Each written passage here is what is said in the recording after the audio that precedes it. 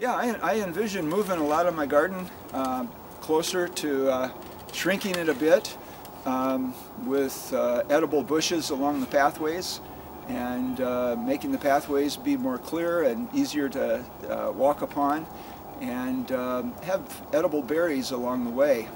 I want to prune the 2 apple trees, and they've been talking to me already this spring, and they have been telling me that they love me and care for me, and that's an amazing thing. Never had that happen before.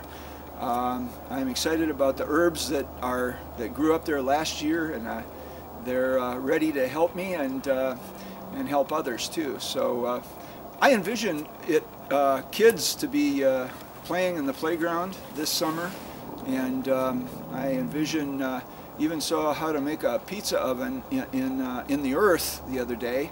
I'm gonna see if I can't get a couple friends, Kyle and a couple other friends, and see if we can't have a pizza oven making party and make some gourmet pizza out in the backyard.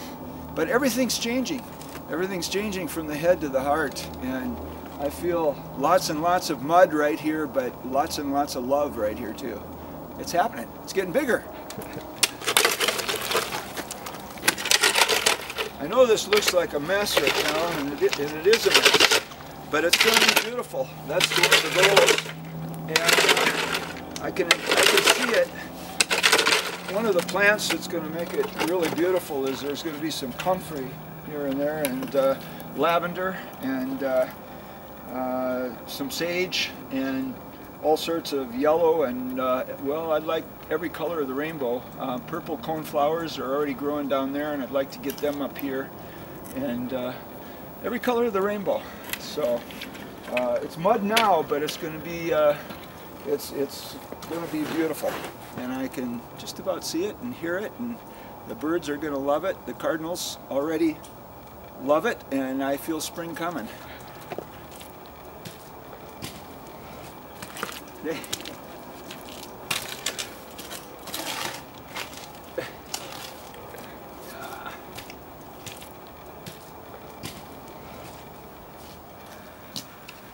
Mud. Good soil. One of the things that I love to do is make soil, and table scraps and coffee grounds, and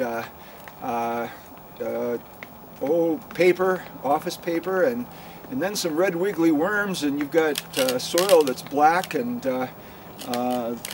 good for growing these herbs, and the herbs just love it. And I'm looking forward to the wonderful, wonderful new season of spring and new growth, and it's on its way. But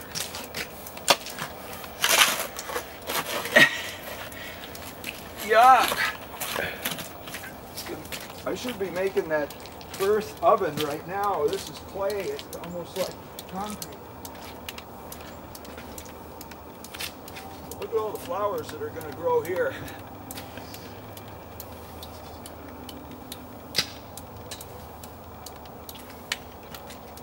Although right now it just looks like a big mess.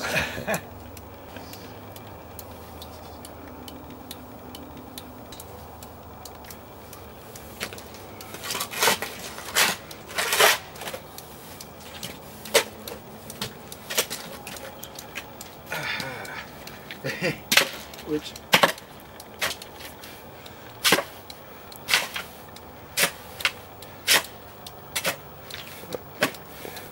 gotta get this out of the way so I can be ready to plant the seeds. And that's just around the corner.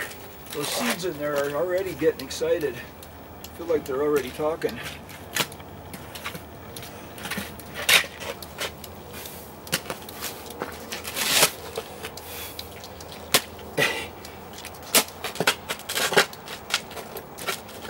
There really is a rhyme and reason to all this, although you might say, what is it? But there is a plan.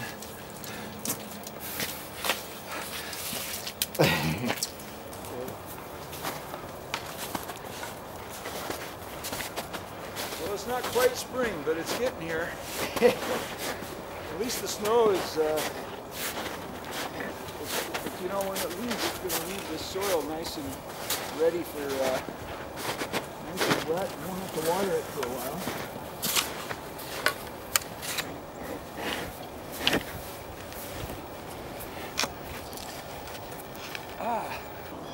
Well, there's 15 or 16 terraces that go down this peace garden, and I'm excitedly envisioning that hibiscus will be in blossom before too long. Well, it's a few weeks away, but I'm going to put the vegetables down here in the midst of some of the herbs, and some of the perennial herbs are lavender and lemon balm and sage and yarrow, and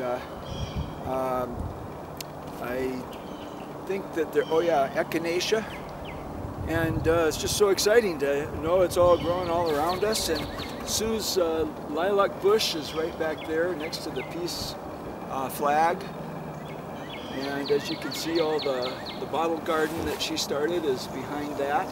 And then there's two different terraces behind that that lead up to the apple tree, and I'm working on pruning apple trees here too, this before the snow is all gone. But I can already see some fern-like growth underneath the snow, so I know that the green is about as anxious to grow as I am to see it grow. So it's an exciting time of year, and the birds are singing, and peace is the way, and lots of light is all around us already, every color of the rainbow, and I celebrate it, and I'm grateful for it, and I deeply appreciate all the people that will come and help me celebrate it. We shouldn't use the word weeds, because weeds is a word that we use when we just don't know what the name and use of the plant is, and it may be an herb that in some ways gives us strength, or it may be a prairie grass that helps keep the soil from eroding, or maybe it's fixing nitrogen in there, and hey, it all works together, and together we celebrate all of these plants. So I'm trying hard not to use that word weed, so if you ever hear me say it, it's because I slipped, but you'll hear it less and less. And together they make up the home that, and they have things to offer us, every single one of them. So I celebrate that today. Yeah, space of love, Kim's domain. It's a place where all the people that love me and that I love can come and be safe and enjoy life, and walk our talk when we say peace is the way, and celebrate life and be grateful for it. I'm learning all the time. I use the word sustainable, but I've learned that resilience is maybe even better, or at least complementary, because that means we can bounce back if we lose one crop of one kind of all the tomatoes. We'll be growing so much more of so much else that we're resilient, and so that's the joy of it. One of the joys too that is going to happen is that I envision the waterfall that's going to be right behind where you're at, and it's going to come from the roof from the rain barrels in a line all the way there to the waterfall, and there's going to be a little pond down there between the flags, and that's kind of exciting. I think of the frogs and the toads and the water life that will enjoy that, so it's getting more exciting all the time. As I look and see the different colors, I just realized that everything out here is a part of nature, and nature has got so many gifts to give us to heal and to help us to be whole and strong and live in peace with each other. And the joy is that I feel the energy of this increasing, and it's getting stronger and stronger. The more I focus on the love and the goodness, the love and the goodness get bigger and expand. And even as this garden has expanded from a small little heart-shaped garden to now from down to the road all the way back up to the apple trees and beyond. And I'm looking forward to elderberries and raspberries, and as well as the tomatoes and peppers and eggplants that'll grow down there next to a whole array of echinacea and hibiscus and lavender and sage, and oh, it just goes on and on. But my goal is to allow nature to be its beautiful self, and let nature be a part of nature as nature has its way.